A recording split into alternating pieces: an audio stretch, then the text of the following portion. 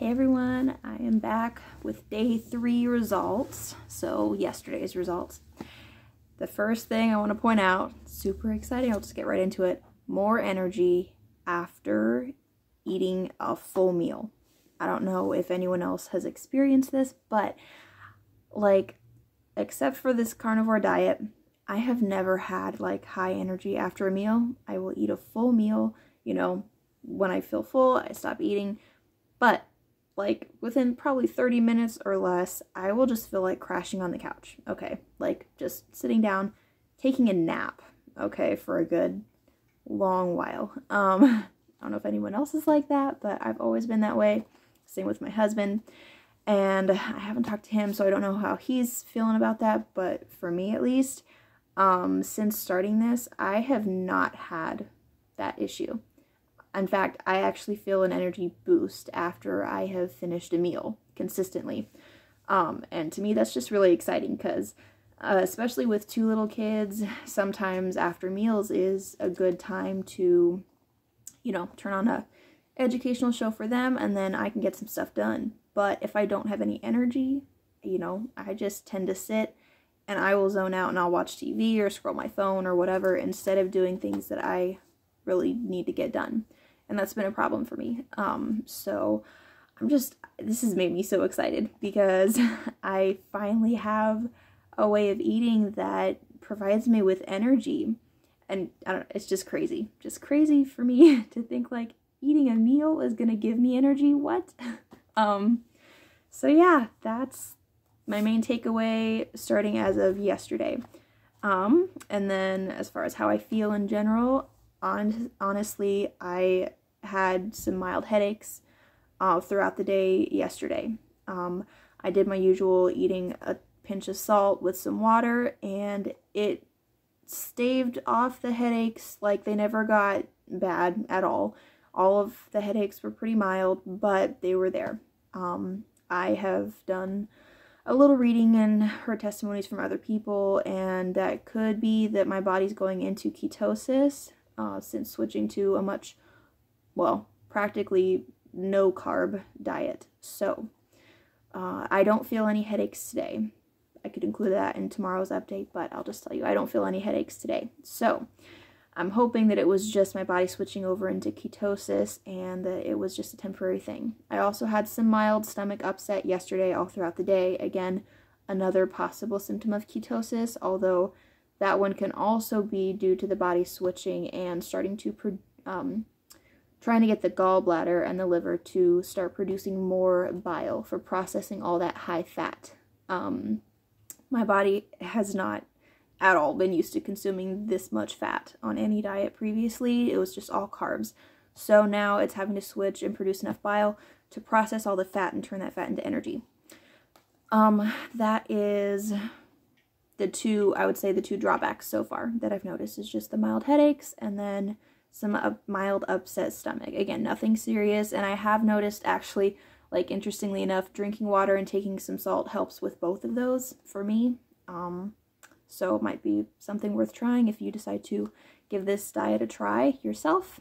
And then other side effects, I would say, I did not have any other aches and pains. So I mentioned yesterday that I had some achiness in my legs at nighttime. Didn't have any of that, no aches or pains anywhere else, and I had a great night's sleep last night. Night before last, I did not sleep well. Honestly, I did not.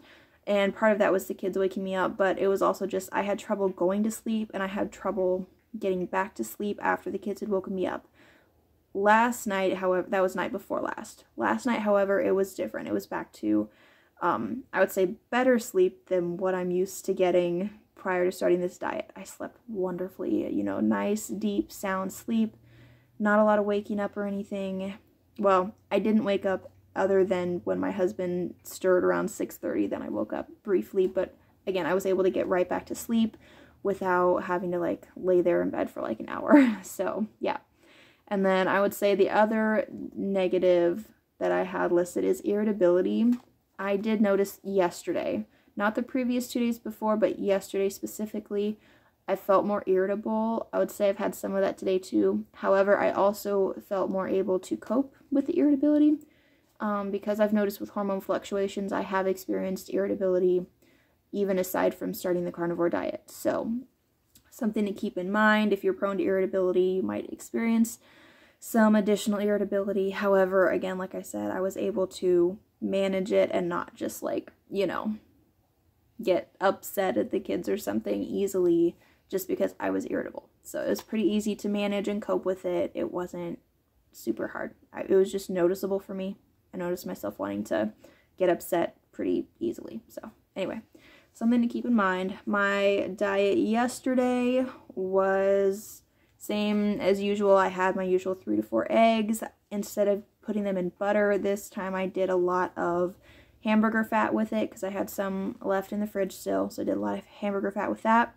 For lunch, I had 4 ounces of beef liver cooked in a couple tablespoons of butter and about a third pound of just deli sliced ham is all. And then for supper, I had about half a pound of just cooked ground beef. Kept all the fat with that, of course. And then I added about a 1/4 cup of shredded cheddar cheese and maybe a 1/3 cup or so of sour cream to that as well. I salt all my food, so everything that I list, just assume that I include salt on that. I just salt it to taste. I don't eat it like where it's ridiculously salty or I can't stand it.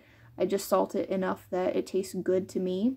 And then if I feel the need for any additional salt, I'll just pour a little in my hand and take it with some water throughout the day. So far that's been doing fine for me, and I don't know, I haven't tested any sodium levels. I have not done any like blood testing or anything like that, but I'd be interested to see what my levels are like by the end of this 30 days. So that is all I had for today. Keeping it quick. I like keeping them under 10 minutes if possible. The last 2 I know have not been, but I'm going to try and keep them 10 minutes or less, hopefully.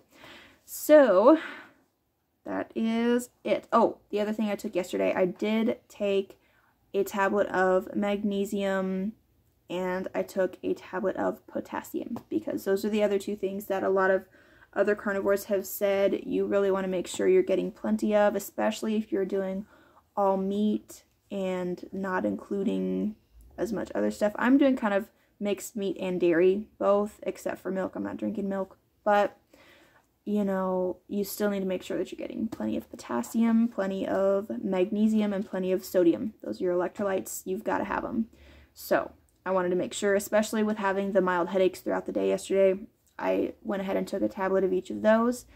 And like I said, today I have not had those issues, so haven't had headaches today. So I plan on taking a tablet of each of those again tonight, and hopefully that serves to stave off any potential electrolyte issues. I also have my red raspberry tea, the same thing that I described previously in my last video. So hope you guys are doing great, and I will get back with you guys later. Bye, friends!